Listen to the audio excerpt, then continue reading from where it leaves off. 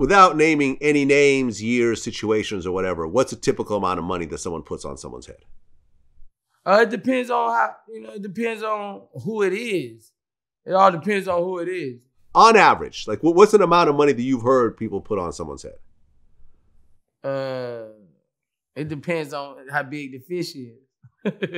What's the smallest amount you've ever heard? 2 bands, 1,500. 1,500. There are dudes out there that will kill someone for $1,500. Yeah, 2 bands. You can't even go to the Louis Vuitton store and buy something nice for that amount of money. Yeah, nigga will blast you for 2,500. 2 bands. What's the most that you've heard?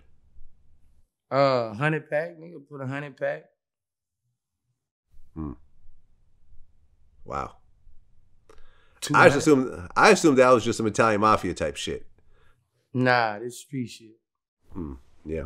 You know how many niggas they got in the streets with 100,000? More than you could think of. More than you went to high school with. Now, what happens in a situation where you go and do that and you go to collect and you can't get your money? Which I'm sure happens a lot. I don't think that happens. I don't think that really happens. Really? Nah. Once the job done, I don't think that really happens. I never saw that happen. I never saw that happen where somebody done something they don't collect. Well, now you're dealing with an actual killer who you owe money to. Yeah, I've never heard that. That shit in the movies, Vlad. I never heard of that shit. No, I got you. I guess that's the type of person that, I mean, you don't have to wonder if they're a killer or not. You don't want to say, it's like, hey man, listen, I got one body, I'll make it 2.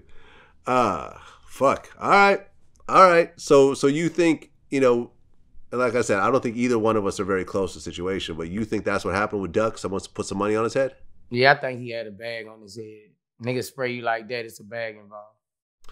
I mean, his mom said the same thing. She felt it was an assassination. She felt that it was a hit. And they gonna tell who paid them. A lot of stuff gonna come out. A lot of stuff. Because that was a hit. Ain't nobody just did that for nothing. You understand what I'm saying? Somebody really wanted him out the way, and they didn't care. They didn't care what it was the cost. Yeah. Yeah, well, rest in peace, FBG Duck, man. It's too bad. It's really, seemed like a very good dude. And I never got to meet him, but, I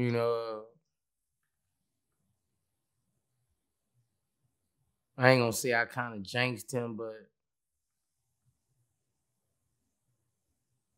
I said he was gonna get killed. What do you mean? My nephew showed me a thing before, like when he put me on FBG Duck, and he showed me a song when he was talking about everybody, like, man, this big nigga be going hard, check him out. And bruh, we in this fucking studio, bruh. I said, man, that nigga from the shot, he dissed all them niggas, they gonna kill him. Man, I said that shit, bro. When that dude died, that shit struck back across my fucking mind, bro. I was like, man, bruh. It made me not even want to talk on shit because I feel like I bring bad luck to shit when I say shit. My nephew, when he came down, the same nephew walked in here and say, Boosie, bro, you said that. I say, what? He said, man, they killed that boy from Chicago and showed me the phone with him laying down. I say, bro. I said, bro. 2 months later, bro. I said, bro.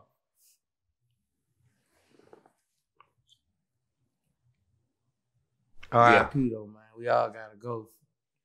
Yeah, we all gotta go, but we don't want to go early though. Yeah, you don't want to go in your 20s. You gotta live your life. I just want. Come on, man. You gotta live your life.